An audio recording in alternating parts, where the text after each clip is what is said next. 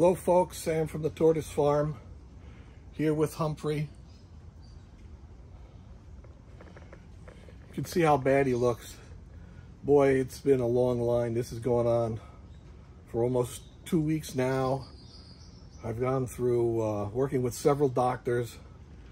Humphrey swallowed a construction tack. What's going on, Humphrey?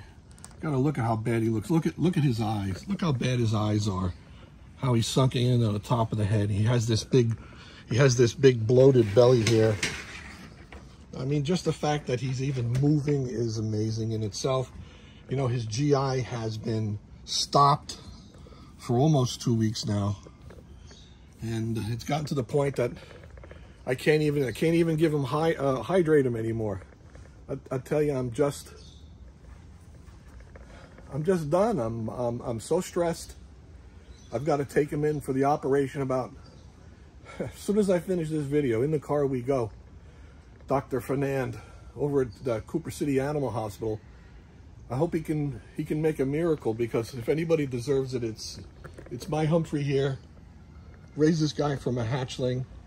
He's 34 years old. Raised him with my children, and you know, he's had this horrible accident, and I don't know. I can't give up on him.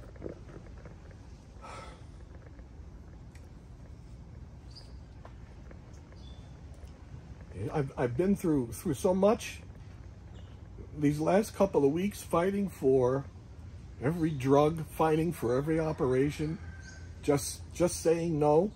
He's beaten the odds. He wasn't even supposed to live a day. That's 13, 14 days ago. I don't know. But, boy, it's been hard. And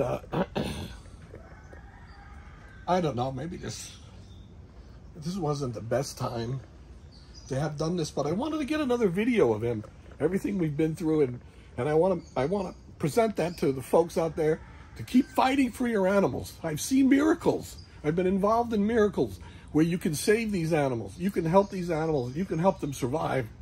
You just have to fight your way through. Be prepared. Be prepared ahead of time. Know your doctors. Know your drugs. Have stuff in stock. He would never have even made it this far if it wasn't that way. If it wasn't for the fact that I had all of those things that I always talk about. But no matter how hard you try, sometimes this case had a lot of surprises and a lot of challenges. And you know, I learned a lot. And I hope this turns out. I hope this turns out well for Humphrey.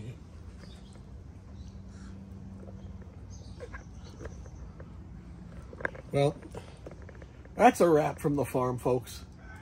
I'll be back later with an update on whether he lives even through the first day. Take care, folks. Oh man, and he has a good bite. Remember I was telling you iguanas have sharp teeth too? Well, there you go. Hello folks, Sam here from Florida Iguana with Humphrey and my daughter Samantha. Hi. I hatched these guys both at the same time. They're both 32 years old. Crocodile to me, basically. This is Humphrey. I raised him from a hatchling too. Knocking down some bananas there, huh?